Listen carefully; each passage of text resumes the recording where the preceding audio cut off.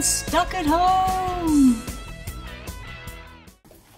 Hey Stuckers! Welcome to today's challenge, which is called Puzzle Peculiarities. because I'm all about the puzzles. And people often describe me as peculiar, and I think it means unique. Go with that Or stuff. weird. So today's all about number puzzles, so having fun with numbers, manipulating. The great thing is that with all of the challenges today, you can be very mathematical about it, or you can just use what we call trial and error. So have a go. If it doesn't work, make an adjustment, see if you can get it to work. So Sal, tell us about level 1. Level 1 is called Magic Triangle. So, to do this puzzle, you just need to get a couple of things ready. First, you'll need to draw your magic triangle, which will look like this. So you can see we've just drawn circles. So there's 6 circles made into a triangle with the lines between to make it look like a triangle. And you will also need the numbers 1 to 6, 1 through to 6. And you can just, I traced around something round and wrote the numbers on. So now... I was just going to say, you can actually just draw onto all of our puzzles today. You can just draw them with pencil and rub it out. But we found it's easier, especially if you're using trial and error, to have the little counters to move I like around. being able to move it around. Yep. Yeah. So Okay. we'll show you how it works. Great.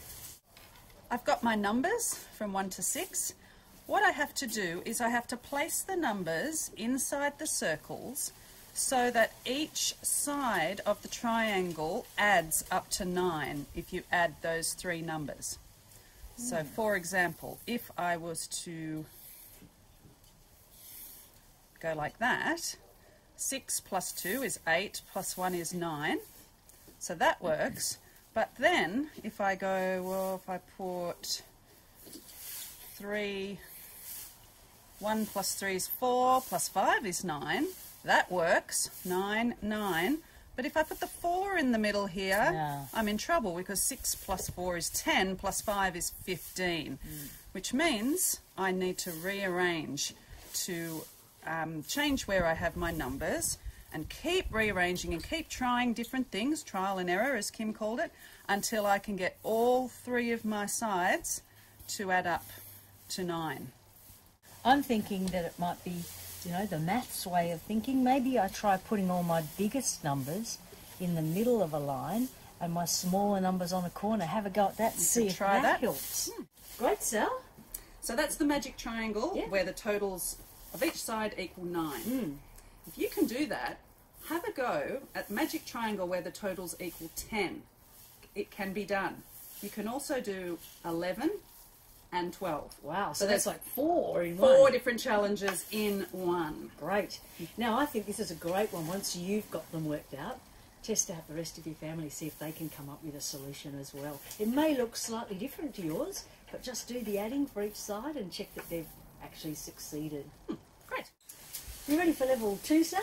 I am. Okay, so for level 2, you're going to need a slightly different game board. We've got 6 little squares in the middle and then an extra square out the side. So there's 8 altogether, and our same little number counters that we had before, but this time the number's 1 to 8. Okay, let's have a look at how this game works. Let's. So this challenge, Sal, isn't about adding numbers, it's about consecutive numbers. So consecutive numbers are numbers that come directly before and after each other. So 3 and 4, 2, 3, 4, they're consecutive numbers. So the challenge here is you can't have consecutive numbers touching each other. So either next to each other or diagonally. Wow. So 2, 3 and 4, they've got to be separated out. I could put a 7 here.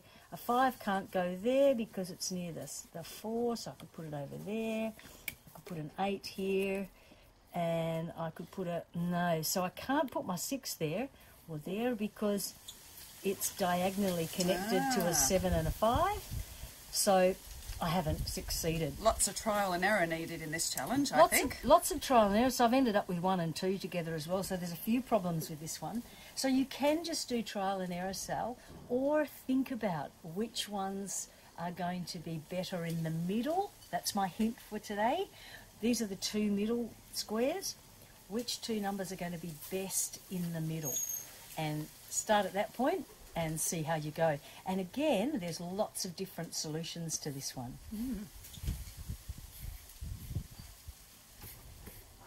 I think I need a little while to sit and work this out, Kim. I'll do that after we film. Okay.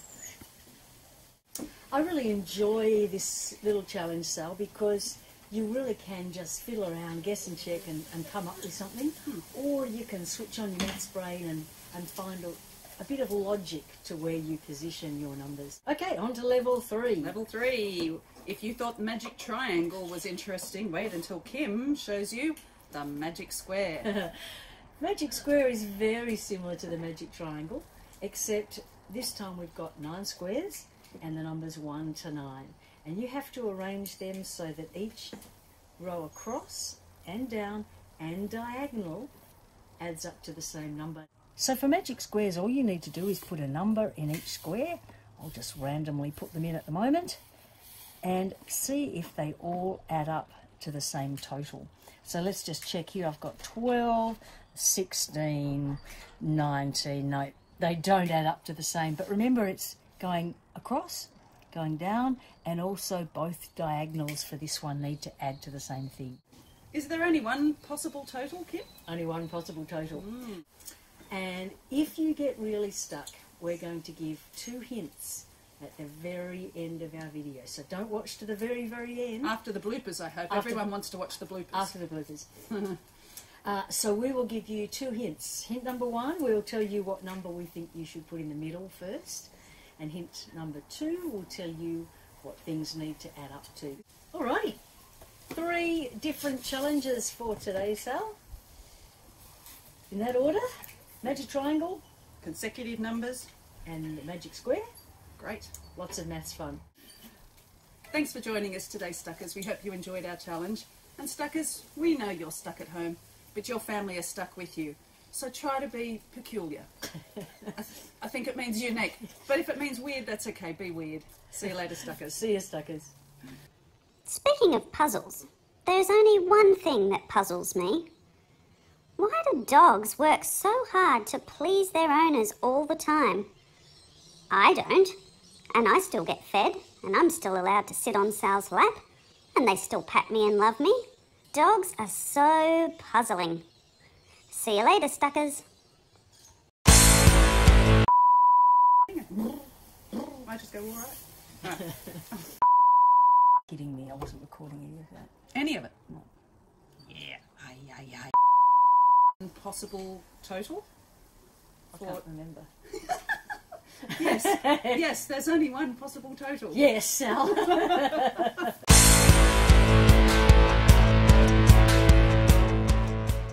Hint number 1 is that you should start with a 5 in the middle.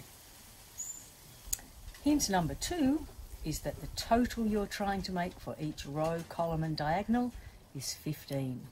Good luck.